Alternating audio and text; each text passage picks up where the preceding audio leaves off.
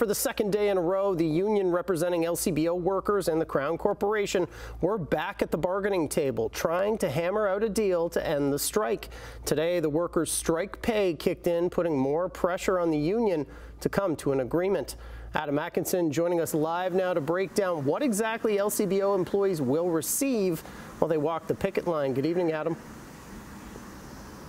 Good evening, Matt. Well, it is not a lot. $50 a day, $250 a week. But picketers I spoke with at a rally on Hamilton Mountain today say they're struggling financially now so they can secure more financial security and job security in the future. You know what? It's surprisingly invigorating. We've got so much support from the community, and we didn't expect this.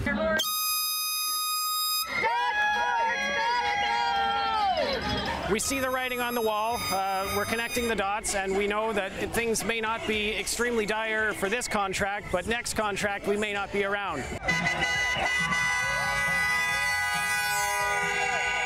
Local LCBO workers were joined by other union members from across the country today at a rally on Hamilton Mountain. This is not about wages, this is about protecting jobs, good value jobs that the province has a tendency of keeping people contracted workers for a very, very long time, which is not sustainable. People can't live like that, not in this day and age. Well, we're basically fighting for job security. I know there's a lot of talk about wages and benefits and that kind of stuff.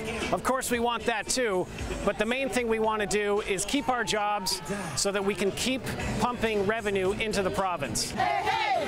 Ho, ho! Job Ford has got to go! Terry McMaster has been with the LCBO for 27 years. She's frustrated the Ford government let it get to this. And it's embarrassing that he's doing this to us.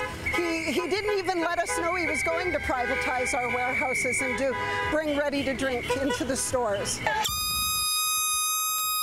On this second day of renewed negotiations, the picketers' strike pay kicks in to the tune of $50 a day for a maximum of $250. It's really, really hard, especially on the young ones that are here.